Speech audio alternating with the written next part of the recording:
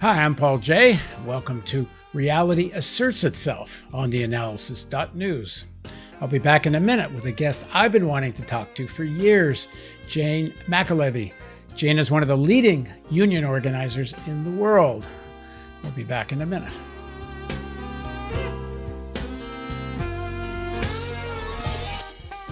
Doing interviews on The Analysis is sometimes frustrating. Analyzing the world, hopefully providing viewers with a deeper understanding about how power is wielded, how class society operates, historical context for seeing the patterns of the forces that drive our society, how the economy works, why there's systemic racism, the dangers of militarization, climate change, and nuclear war, what effective solutions look like, and what a different kind of society might look like. No doubt all this work is valuable, but it's not organizing. And without real on-the-ground organizing in workplaces, schools, and communities, the analysis will remain just interesting talk. I've always hoped what I do at The Analysis will support the work of organizers in the field. And that's why I'm very excited about this series with Jane McAlevey. She's the organizer's organizer. In fact, in a series of sessions called Organizing for Power, which is a free online training and networking program for organizers worldwide, Jane has attracted more than 10,000 workers from 6 continents and 70 countries in the past 18 months. And that's the tip of the iceberg when you understand the organizing and training Jane has carried out for decades. Jane McAlevey is currently a senior policy fellow at the University of California and Berkeley's Labor Center, part of the Institute of Labor and Employment Relations. Her third book, A Collective Bargain, Unions Organizing and Fight for Democracy, argues that despite, if not because of, the withering attacks on working people from the U.S. Supreme Court, conservative state and local governments, and the corporate class, the survival of American democracy depends on rebuilding unions. Her first book, Raising Expectations, and in brackets, Raising Hell, was named the most valuable book of 2012 by The Nation magazine. Her second book was No Shortcuts, Organizing for Power in the New Gilded Age, which was released in 2016. From 2010 to 2015, she earned a PhD, followed by a 2-year postdoc at Harvard University Law School. She's a regular commentator on radio and TV. As viewers who know my work know, Reality Asserts Itself is a series I do that starts with a more biographical take. That is, why my guests think what they think, and what helped form their worldview and identity. Then we get into more current issues, and in this case, perhaps the most urgent and important issues facing humanity: organizing workers to change the world. So without further ado, welcome to the show, Jane McAlevey. It's great to be here, Paul. Thank you so much. So you're not just about organizing, you're about winning, but not just winning in the conventional sense. You're winning in terms of advancing the power of working people. Your whole life has been about learning the lessons of how to accomplish this. So let's start at your beginning. What kind of political culture was in your house? What were the influences that set you on this road? And eventually we'll try to find out, why the hell do you think you can win? I really love the opening question, and that you've gone straight to one of my favorite topics, which is winning.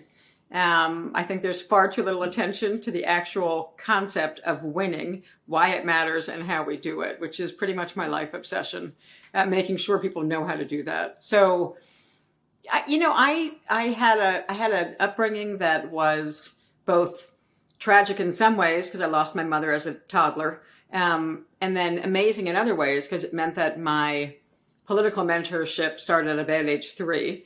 My father was a politician by the time I was born, meaning an elected politician in New York, and he had already held quite a few offices by the time I came along as the youngest of a large family. And I'd say right from the get-go, first off, I was his campaign prop. I mean, the best way I can describe it is I was the proverbial little girl that he would shove into a grocery, cart out in front of the grocery stores and let me hand out literature for him, and who wouldn't stop to talk to the little girl standing in a grocery, probably illegal these days to put a kid in a, grocery cart like that. I was on bumper stickers. I went to rallies with him. I was always on picket lines with him because he was put into office one election after another by a much stronger trade union movement. He was considered, the candidate of sort of every trade union in my childhood. And where was this? New York, just outside of New York City. He was born and raised in the city. My uncle, Danny McFarish, was actually the head of the Brooklyn building trades at the height of what we think of as the height of the trade union movement in the 30s and 40s. So, a lot of trade union history in the building and construction trades, sort of Irish-Scottish, kind of lineage on my father's side. They all came down through. And before he was a politician, what did he do? Before he was a politician, and this was definitely this has sharpened my analysis as I got older, the more we would talk about it. I mean, he went essentially from being a kid who thought he would be, follow his father's footsteps into the Boilermakers Union, which had gotten his family through the Great Depression. And then World War II broke out.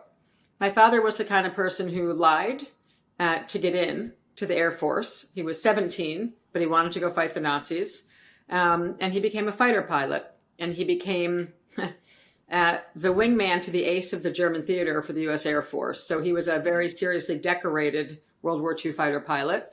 It's interesting. My father did the same thing. I think when he was 18, he joined the Canadian Air Force and wound up in Bomber Command. Wow. See that? I mean, it's to me, all of this really does have huge influence on how I think about the topic of winning, for sake of argument. I mean, I can remember my father saying to me, his job was literally to defend the ace, right? His job was to take a bullet. Whatever those planes were called, they had way better planes than we did before the P-52, before the Mustang came along in the U.S. side. So he lived through when the airplanes were really bad and then when they got much better airplanes. I think it was the Messerschmitts. I forget what they were called that they were fighting. But anyway, I remember him saying to me, and Wetmore was the ace of the U.S. Air Force in the German theater. So my father used to say, if you mess up your power analysis and your strategy, the guys are not going to come home with you. They're going to die. So I feel like as a little girl, to me, it was like, wait, if you mess up your strategy, people are going to die. I took that really seriously. And then when he was parking me, when you have a dead mother and there's a lot of kids and I'm preschool, right? I'm a little teeny girl. I'm a toddler. I'm not in school yet. So he literally took me everywhere. And I was either being raised by the public sector trade union secretaries, let's be fair, he would just hand them off to, hand me to them. Or he'd park me in the Carpenters Union Hall from whence he came. And that local was a very radical carpenter, very good Carpenters Union, good on immigration, good on race, good on a lot of issues back in the day. And he would just leave me there as his form of daycare.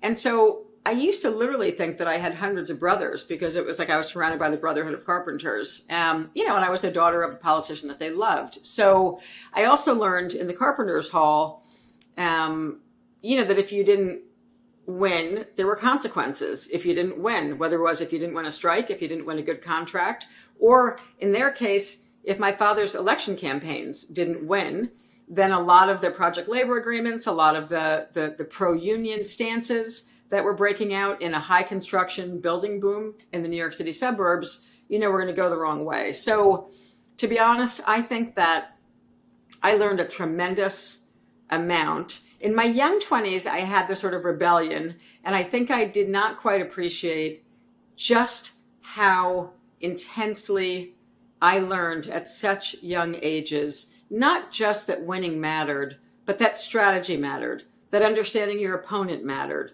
that being able to outthink your opponent mattered, and that there were methods and disciplines that you could learn that would help our side win. That comes straight from age 3 on. And I now have a great appreciation for all the things I learned from my father when I was much younger. Now, what years are we talking about when you're a toddler?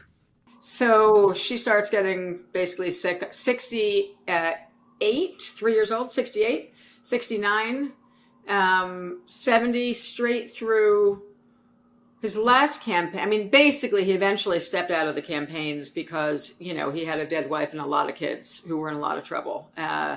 So for me, it was all. But your formative years are the 60s into the 70s. No, I'm 3 years old then. I mean, so I don't know. My formative years are probably not till I lead a high school walkout, and I'm suspended for that over grotesque gym requirements that were dehumanizing to girls. Okay, let's get into that in a second, because that's a big part of the story. Just a little bit more about your father. Yeah. What political tradition stream is he out of a socialist tradition or kind of a more liberal labor tradition? Yeah, not easily pegged, which I feel like is also something I carry from him. I mean, I would say that his values, we just lost him a few months ago, so I'm now extrapolating how he would answer the question, but died at 90, just shy of 98. I think that I think his values were very socialist in nature. He was influenced when he came home from the war. He became a pacifist. He was overwhelmed by the war. I should also say he didn't come home that quickly. There were very few years between what he did in the war and then running for office. Very few, because he got kept on for the Marshall Plan. So they put him in charge of rebuilding the railroads that we had blown up.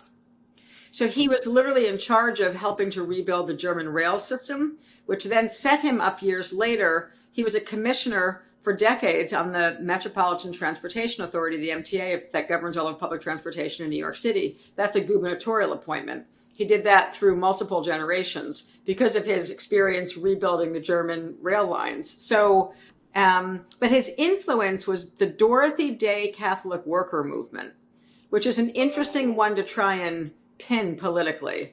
So he comes home from the war. He's completely overwhelmed. He's lost most of the guys, right? Very few fighter pilots came home. He's overwhelmed in PTSD and just trying to figure out what just happened. Very proud because they've defeated the Nazis, but he saw a lot of death, as your father, I'm sure, did too, and many of them did. And many of the people going to Kandahar did, and it continues, right? That kind of trauma. So he becomes a pacifist. He gets caught up with Dorothy Day's work in New York City, almost like a vow of anti-poverty, or a vow of poverty, to fight poverty. And he and my mother were both very influenced. She was also in the war. She was a woman who joined the Women's Auxiliary, so she was also a vet in the United States, considered a veteran herself from the United States military. And I mean, he's very much like the way I would describe Bernie Sanders or a Jeremy Corbyn.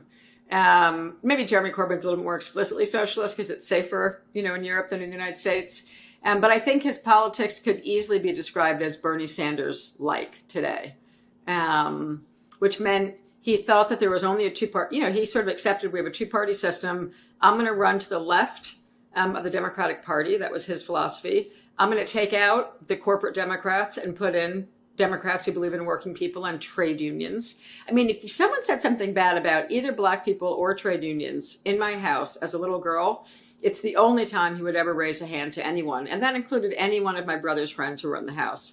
I mean, if you crossed a racial line or you crossed like something that was overtly classist or against a trade union, you would never come back in the house. So, and he would arm at election time. This is a real story that's actually quite fun. We were swapping stories because of his death recently. He would, in the old days, they would have car caravans, right? This is the 60s and 70s. The Republican Party would still drive around in car caravans that had bullhorns on the top of them. And they would go up and down the streets and, propagandize in election time. And my father would famously, all the time, gather up every neighborhood kid there was. He would guarantee that if they came to our house when the Republican car caravans were coming, everyone would get 1 or 2 dozen sets of eggs because we had a big wall. And they would climb over the wall. And the goal was, could you get it into the thing that projected the voices out above their cars? If you could get it, he would call it a hole in the wall. If you could get the egg yolk in there, it would actually ruin their ability to project. This was his approach to politics, was like, you're going to come down our street? Oh, no, you're not. You know what I mean? So, He was the left of the Democratic Party, and he ran to the left of the Democratic Party his whole life. So as you're becoming more politically conscious, are we into Reagan? Yeah. I mean, I'm not even voting age, though, in the first round of Reagan. It's not until I don't come of voting age legally until the second Reagan term. But now, when Reagan does win, he wins in a landslide. The media is absolutely in love with the guy. They won't lay a glove on him. The prevailing culture is a really renewed Cold War rhetoric against the Soviet Union and the ascendancy of the right. So how's this affecting young Jane, whose father is clearly on the other side of this equation? Do you feel like a lot of the identity of Americans is Americanism? Yeah. How does that affect your Americanism? Well, I think I grew up in a very internationalist household because my mother was Swedish. So I always had an influence of there was this better country where things were done better than in the United States, where people were treated more fairly. So I think that Sweden always loomed in the back of my orientation. And I knew from being a little girl going over to Sweden to meet relatives, of which I have many, and I'm frequently in Sweden still. I knew from visits when I was young that there was this other way to be a country that seemed a lot more fair to me. That you didn't have to pay for your health care, that you didn't have to pay for college, that you didn't have to do all these things. So I think that I had the internationalist inclination in part because of coming from a household with where I was sort of first generation influence on this side. But I also think there was no question that the concept of Ronald Reagan was just a complete, that was like the biggest offense, on planet Earth to my father would be Reagan's election, for sake of argument. So I was out of the house then. I left my house quite young at 15. My father married many times, trying to find someone who would take in all these kids. You know what I mean? So I didn't get along with the one that came along a little bit later, even though she was the leader of the teachers union, because who else would marry a left-wing politician, right? The head of the teachers union. So she had good politics, but we didn't get along very well. And I found myself out of my house at 15. So, and I left high school, Where'd you go at 15? Where'd you go live? I moved in with one of my big sisters into a Black women's lesbian collective in Harlem. She was the only white person in it. They adopted me. Until you got there. They adopted me. I was like their project, I think. And I thank all of them too. One of them is still alive and she's an amazing, same thing. The places I wound up put me in a position to be mentored by people who absolutely shaped me. So being around a bunch of Black lesbian women who were reading Our Bodies, Ourselves when I was 15 was sort of this just shocking things would go on in the house that were so good for me to experience. And you're living in before gentrified Harlem. Yes, absolutely. And it was an amazing experience actually to live there. And then I went off to State University. I figured out a way. I'd skipped out of anyway, it's sort of complicated how I talked my way with what we called advanced placement credits and such. Well, hold on. Don't jump over high school here. Okay. There's a point at which all these experiences, these things that shaped who you are, and there's a point where you say, hell no, I'm not taking this. I'm going to start organizing, which kind of sets the tone for your whole life. So tell us the story. When does this become a decision for you? I am 14.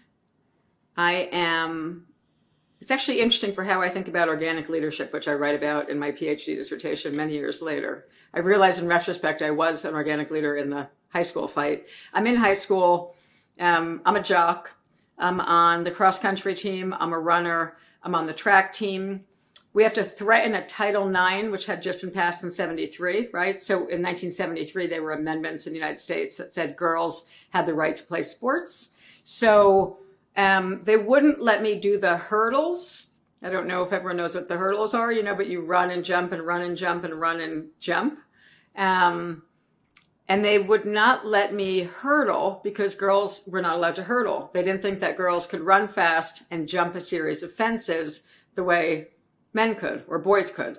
So my father threatened a Title IX lawsuit. That didn't take long for them to figure out. They didn't want to mess with him, right? He'd been this famous politician in the county. So he wrote a very strong letter to my high school saying, which I'd skipped grades when I was younger. So I'm in high school young. And so I think I'm 14. And he writes a letter and says, you will let her hurdle or there's going to be a legal fight here.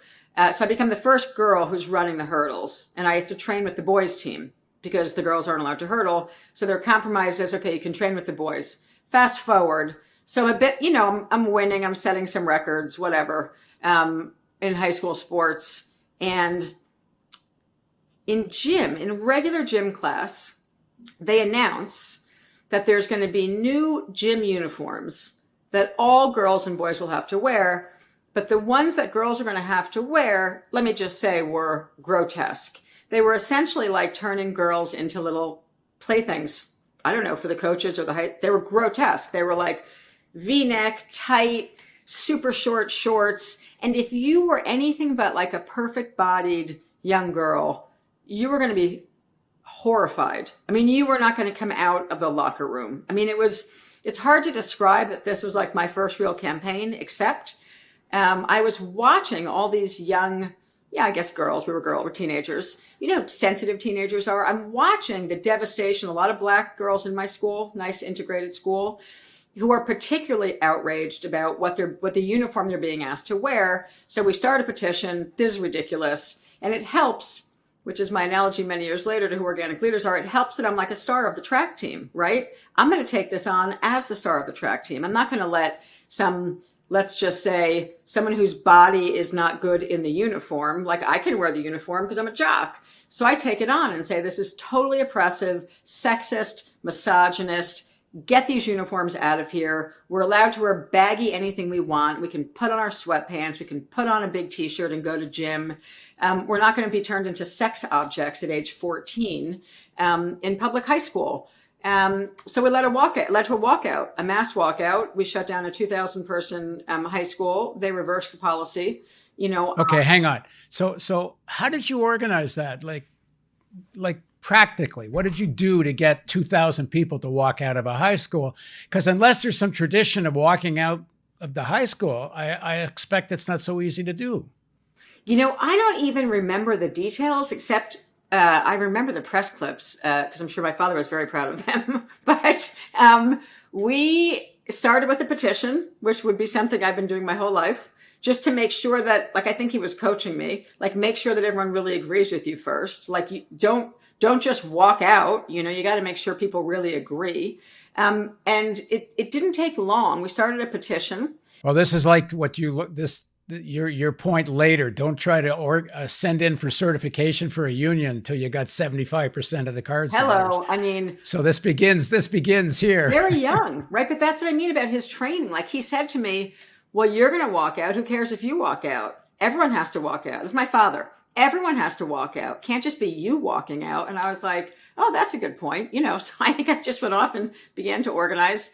And we had a very successful walkout and reversed, draconian sexist uniforms, which. So you won.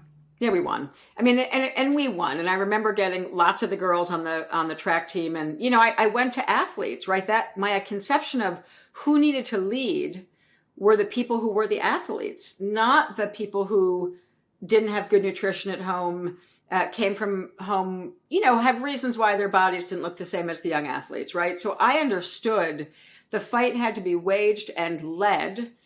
The administration had to see their star, high school track players and baseball players and volleyball players leading the charge against these ridiculously sexist uniforms. So that would be a good, and then I go on to college and of course become student body president very quickly of a 28,000 person university. And I'm the first left-wing candidate. Hey, hang on. That's a big jump here. Okay. Not that big. You can't just become student body president of 28,000 students very quickly. I mean, how do you nobody even knows who you are. How do you get to be the president so fast? What does very quickly mean? Second year, the first year I got to State University, I was totally broke at that point. I was waiting tables. I had moved out. It was a little contentious. I didn't have a dime to my name except whatever I was making. So I learned to wait tables in New York diners. Boy, that's a way to cut your teeth in waiting tables. But anyway, I was waiting tables and supporting myself, starting at 15, and with the help of the collective I was living in and my big sister. And I applied to the state universities just because I knew I didn't have money to go anywhere else. And they were cheap. At that time, they were still quite affordable. So I went to the State University of New York at Buffalo, puts me pretty close to Toronto. Of course, we saw Toronto as a place to drive over the border and go get really high quality beer, but I digress. Anyway, I trot off to Buffalo to the State University. And within a week of getting there, this is an interesting line to straight point to today. The original Governor Cuomo, Mario Cuomo, has just been elected. Now, he's a Democrat. Now, it's important to know that he helped take my father out of office in the last primary he ran. So I already don't like this man. Like, I don't care that he's a Democrat. He's a centrist Democrat, in my opinion. My father and he had very bad blood from the last primary fight that my father was in. Cuomo was going after someone much more centrist. So Cuomo was elected in 1980, I think, on the Reagan ticket, if I have my dates right, in New York. Again, I can't vote in 1980. It takes another couple of years before I turn 18 and I can vote. But so Cuomo is governor, and one of the first things that Cuomo does, Mario Cuomo, smarter than Andrew by a long shot. But anyway, politics were challenging. The first thing that Mario Cuomo does is he announces that he's going to put through the biggest tuition increase in the history of the public university system in New York State. And I'm like, broke. I'm a working class kid, trying to figure out how to pay for school on my own. And suddenly the prospect of me having to drop out of school or work a lot more hours becomes very real. And I'm like, oh, this is the Democrat? Well, we don't realize this is the beginning of, who the Democrats become in the United States, right? This is the Reagan era. This is the end of big government. I mean, Clinton will officially say it later. But Cuomo begins an austerity program in New York. And the first people he goes after are like working class kids in the state university. And so I immediately, looked to see who was doing what. A flyer went up, come to the protest about the proposed tripling of State University of New York tuition. And I go to the protest, which I think is badly organized, by the way, but I go and it's small and there's not that many people there. And I'm like, okay, this is not going to work. You know what I mean? Like a small little protest on campus is not going to work. And I learn at the protest that our statewide student unions, there was a statewide student union of the 64 college campuses. I would later go on and become the head of that. But we have a statewide student union for the 64 public universities in New York State. It's the second largest public university system in the United States. So now I'm at SUNY Buffalo. I'm at the university. And I say, okay, well, of course I'm going to ride the bus to Albany to the state capitol to go to the protest at the state capitol. And I get on the bus. We have one bus from our university. We do the 5-hour drive to the state capitol. And I think I'm 17. Maybe I'm 18 by then, 17 or 18. And I get on the bus and I go, and actually the protest at the Capitol is quite good. And now I feel a little bit badly because schools that have far less students, SUNY was 28,000 people, right? It's a big university. Schools that had far less students were showing up with 3 and 4 and 5 buses. And I'm thinking to myself, now why would a school with less students have 4 buses and my university only had 1 bus? This is not good. I'm just doing some analysis when we got to stop this tuition increase because it's serious and it's personal and I can't afford to go to school. So they recruit. I started asking questions at the statewide rally and it's 4,000 or 5,000 students. It's a good showing. We do a lobby day. We go lobby the legislature, whatever we do this big protest and it's organized by the statewide student union of all the public university students. And they will tell you we're all over all the leaders are all over the trade union movement today. I mean, we've all gone into leadership positions in different ways. So it was a great training ground to have a state student union. And my elders there would say that like that very first day, they were like, get her. And they grabbed me and said, we need a representative on your campus because it's a pretty weak campus for the state student union. would you run to become a delegate of the state student union? So just like a union structure, like a campus steward, shop steward, they said, we don't have a delegate on your campus, which is part of why your turnout is so bad. Would you become a delegate for the state student union? And I said, I don't know what that means, but if you're serious about stopping the tuition increase, so am I. So sure, I'll do whatever it is. And that was the beginning. So I first got elected, and then I had to stand for office. So I got elected state student union delegate my first year on campus. That was easy. We stopped the tuition increase. The next time we sent buses, we sent like 9 buses. We defeated him in the tuition increase proposal, his first one. This became a war every year. Him being Cuomo. And then the very next year, I thought our student government was awful. I mean, it was like this like pre-law school fraternity. So hang on.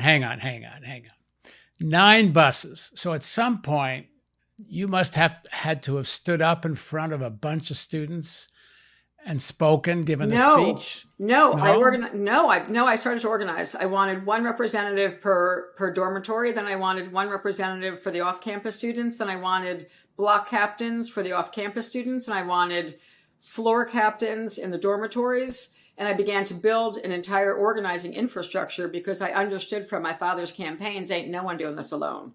So this is one of the big lessons of McAlevey, which is you build structure. You build structure. So we literally went into the dorms and built serious structure because the dorms were the easiest place first, right? We had a lot of students living in the dormitories, undergraduates.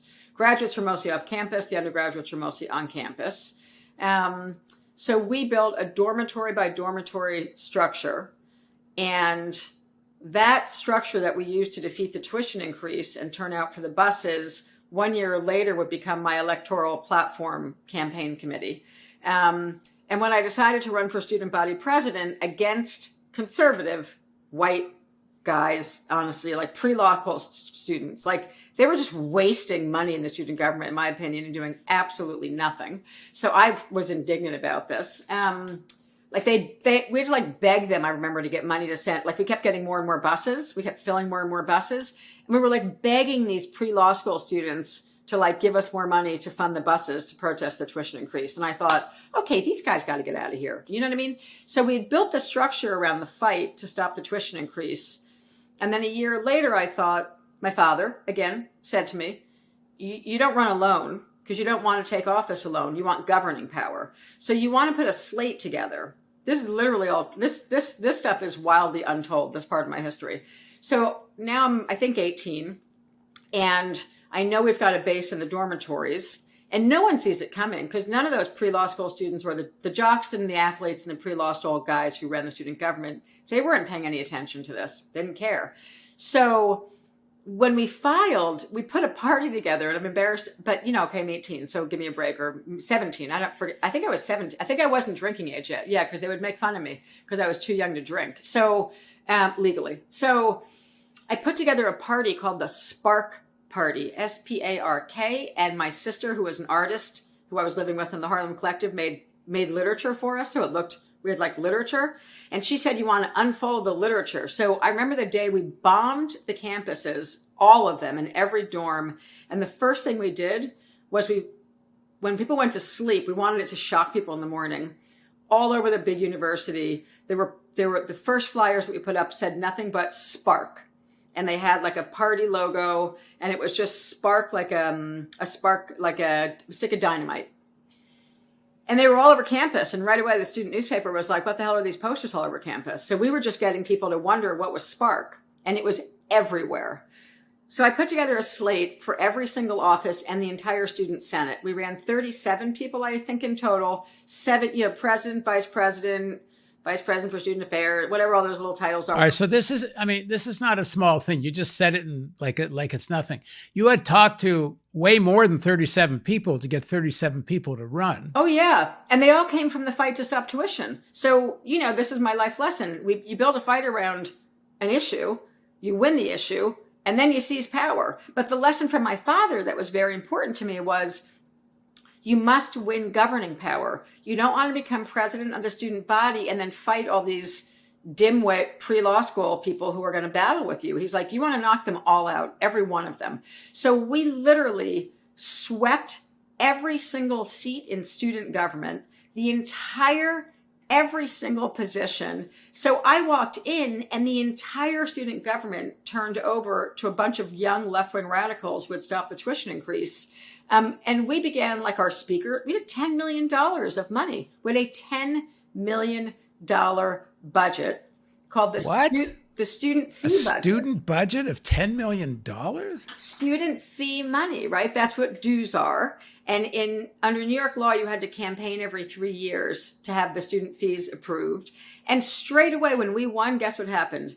The Yaffers, the Young Americans for Freedom, which still exists, the Reagan kids, came after me. So they were like, because we redid the Speakers Bureau. We began to bring Sandinista soldiers to speak and pay them $5,000 to show up. We began to bring in, people who were against the Star Wars program that Reagan was advancing. And we would, write them checks for $50,000 to give a speech on Star Wars, which was our way of, funneling legitimately. Well, at some point, the FBI must have shown up. Well, that was later. Yeah, we fought. That was when I became state student union president, which would be the next year. So we stopped Star Wars, Reagan's Star Wars program, from coming to our university because they offered a ton of money to do the right-wing research on campus.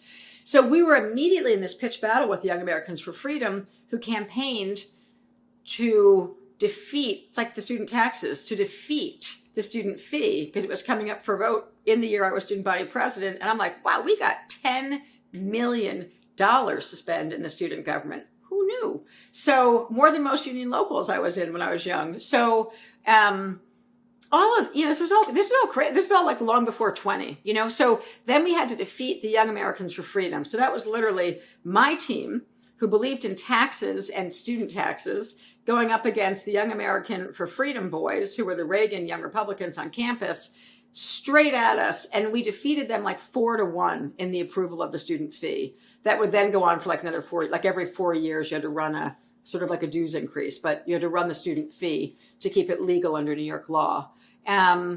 Anyway, so that's campus.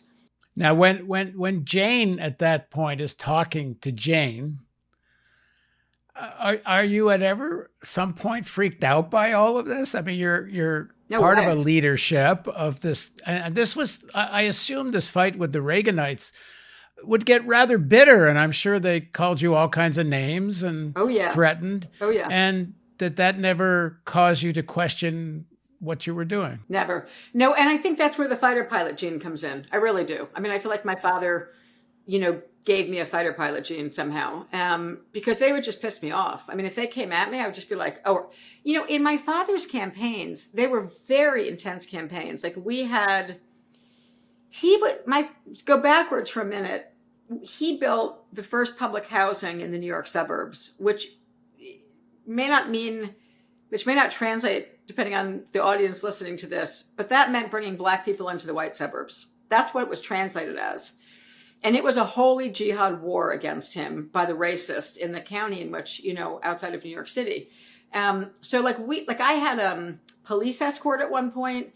We had a cross burned on the lawn. Like, I had already experienced when you stick your neck out for something like racial justice, just watching my father fight around racial justice and keeping the building trades unions with him, right, which was crucial to him winning, was like he understood the formula was that you had to hold your base if you were going to head into really controversial work. So he said to the building trades unions, you guys, the racists are coming. I'm going to guarantee you a great project labor agreement. There's going to be the highest paid union jobs in town. Everyone's going to get top scale in the union, and you're going to defend my right to build public housing. And it worked. So he had all of the trade unions fight white building trades guys, Scottish, Irish, whatever, fighting the white racist because they wanted the really good jobs to build all the public housing. So these are like lessons from my childhood. So these Young Americans for Freedom guys, would come straight at me, and I just didn't give a rat's ass what they said to me, because when we beat them, I was like, try again. You know what I mean? We had a huge, well-organized student movement that was winning everything. And that would then set me up to everyone saying, okay, well, you're going to run for state student union president next. And that I didn't plan to do. Because you're not just fighting the right, you also took on the corporate Democrats. That's right. And you won. Yeah. And as state student union president, it would get even crazier, because then I was the statewide, 260,000 students in the public university system. Now I'm the leader of 260,000 students in the state. What year were you in now? The year I become state student union president, I think, is 83. I think. All right, so more, sort of 3 years into Reagan. 83 to 84, yeah. Yeah, and everyone is saying, oh, students are all apathetic and pro Reagan, which was making me, as you might imagine, like my blood would curl when I would hear that from like anti-Vietnam War era protesters would be like, oh, the next generation's a lost cause. Meanwhile, I'm like, really? We stopped Star Wars research on our campus. We defeated a corporate Democrat trying to do an austerity. I didn't know the word austerity then, but we stopped a tuition increase. Oh my God, we stopped a move to Division I football. We had like won so many things in 1 year on campus.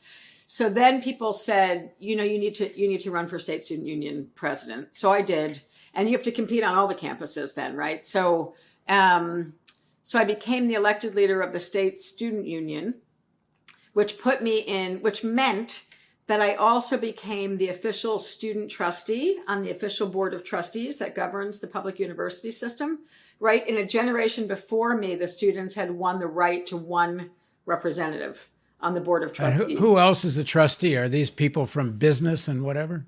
Totally. Everyone else is appointed by the governor.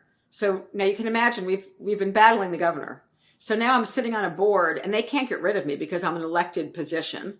And the rest of them are gubernatorial appointees from Governor Mario Cuomo.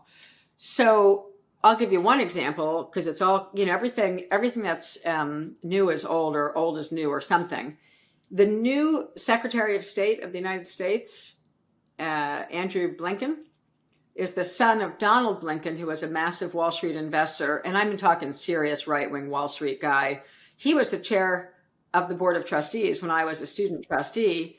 And the first campaign that I would lead against the father of the current Secretary of the United States is I walked in, and what was happening in 1984, in 1983, the beginning of the movement to divest our funds from South Africa.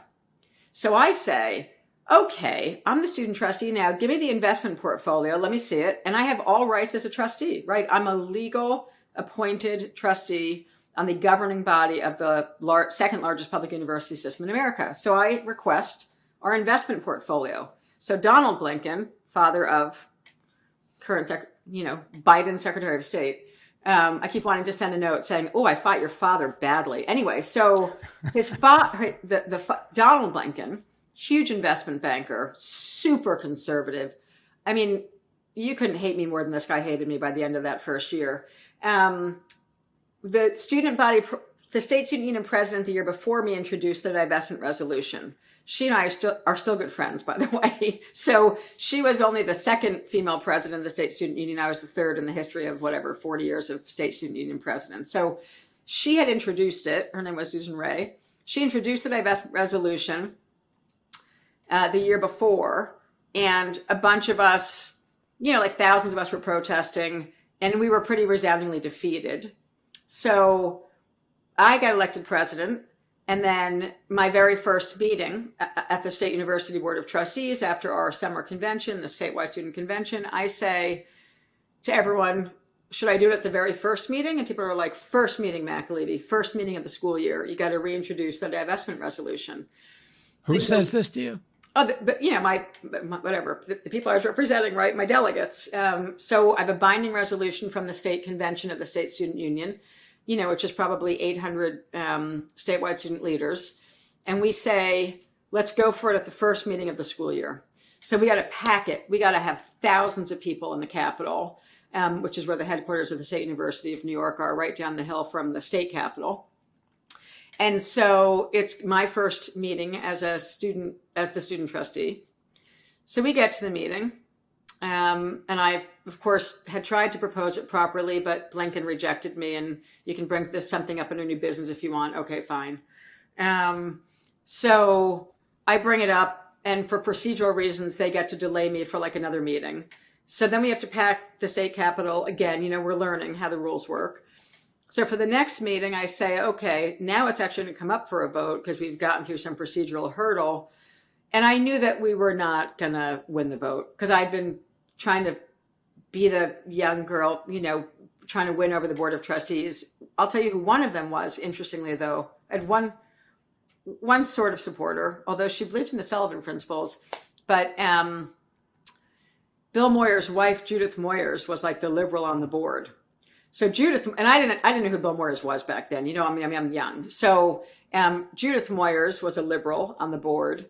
And she would make it so I could speak. She would say, now, I'm sorry, Chairman, you have to let her speak. She has the right to speak. She's a trustee. Anyway, so Judith Moyers would play a role of making it so at least I had my right to raise my hand and speak. So we introduced the resolution. I think we picked up maybe 1 or 2 votes, but it went down badly.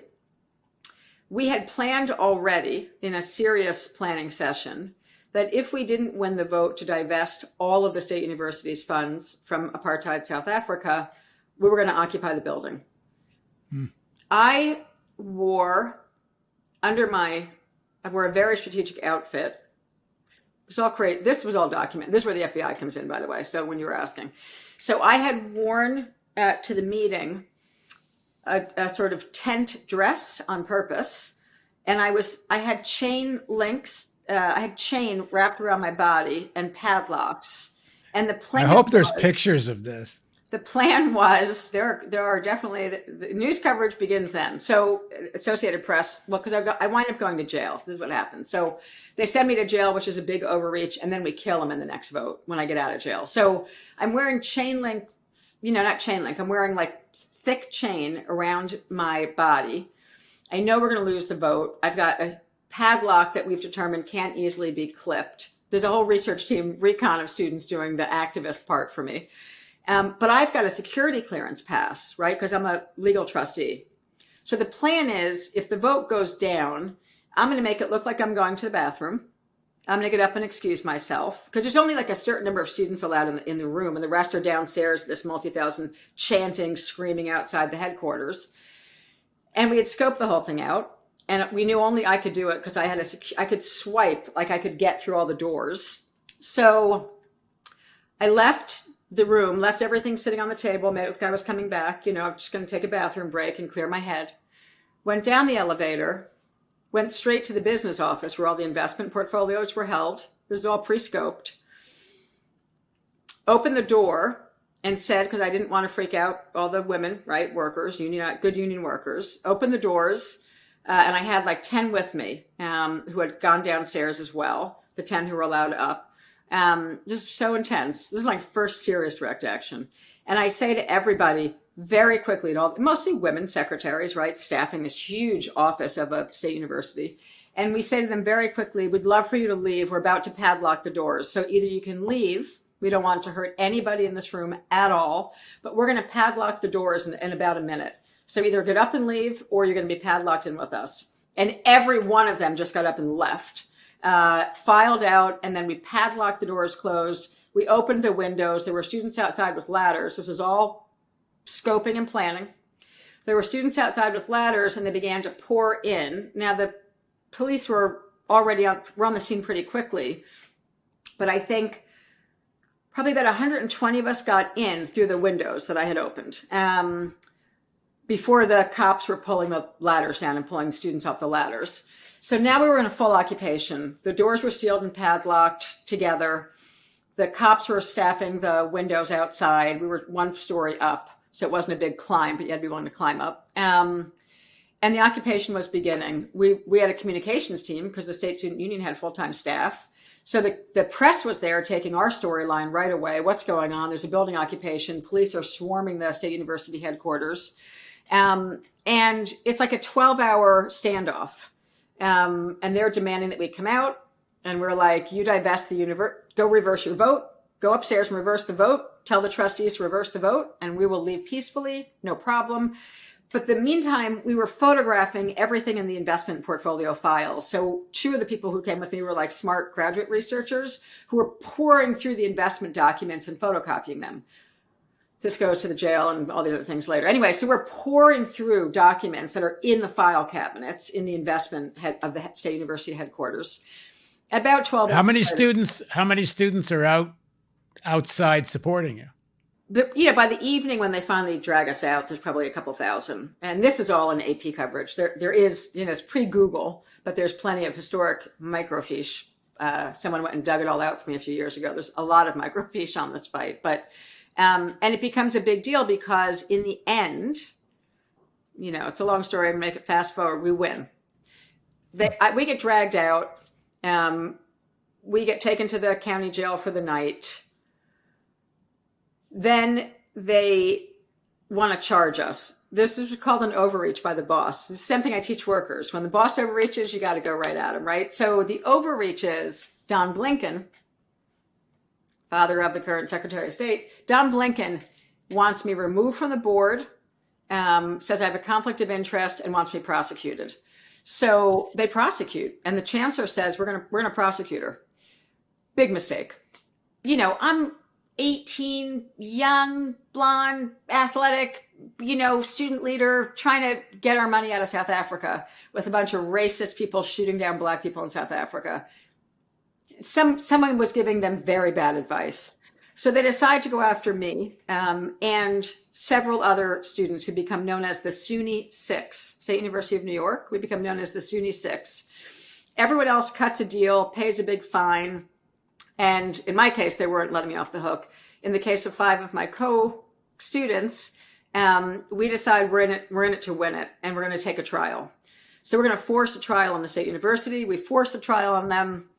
Everyone was trying to get the governor to give her a pardon or whatever. Everyone kept trying to go to the governor and say, at some point they realized this was a big mistake. So now we're putting the whole state on trial. And I get these volunteer lawyers from the National Lawyers Guild who fly right in and say, oh, we're going to take this case. We're going to do discovery on the State University. And we start to have, I don't realize how fun the legal discovery process is. I don't know anything about it. So we're petitioning all these documents from the state of New York, the relationship between Mario Cuomo and the investment people, and are we double dipping? Are there conflicts of interest? And we turn the trial of 6 students into a massive media event every day in the State University. In the university headquarters, in the court headquarters in the state capitol in Albany, New York. We're getting covered. Associated Press, national news every day, student leaders on trial. No other university was putting their students on trial. There were protests going on all over the United States, probably Canada, but this was the movement. It was the anti-apartheid movement. So nobody else was trying to jail, college kids for doing occupations of buildings except our chancellor. Big mistake. So we're just we're going to keep going for it. We have all these volunteer lawyers. The best day was we got the African National Congress's official UN ambassador, the ANC, not an official ambassador, but the pseudo ambassador, because the UN wouldn't recognize them, but a lot of the world would recognize them. We had the ambassador brought up to New York on a train to testify on our behalf about the conditions in South Africa.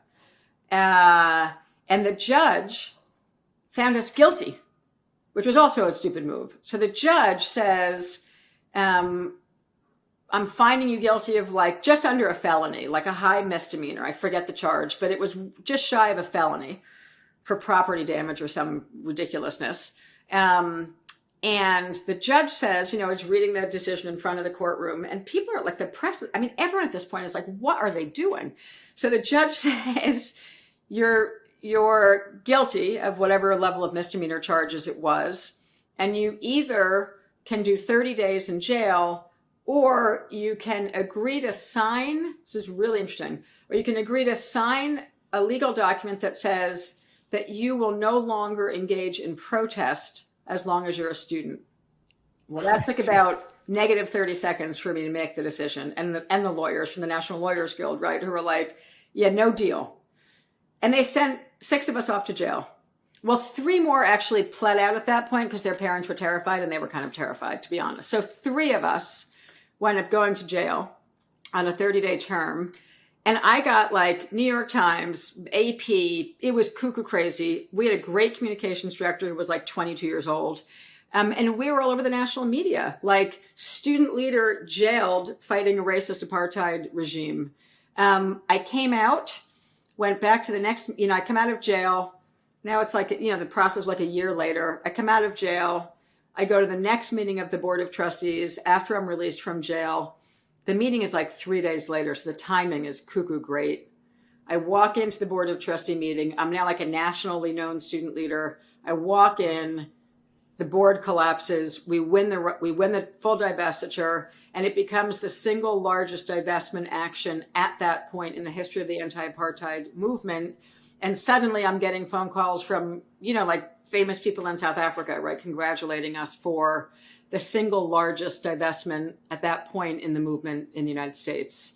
So those are all very early lessons about building structure in the dormitories, building block captain structures, and realizing the strategic tactical warfare of the media and of the court system and using it against the power structure.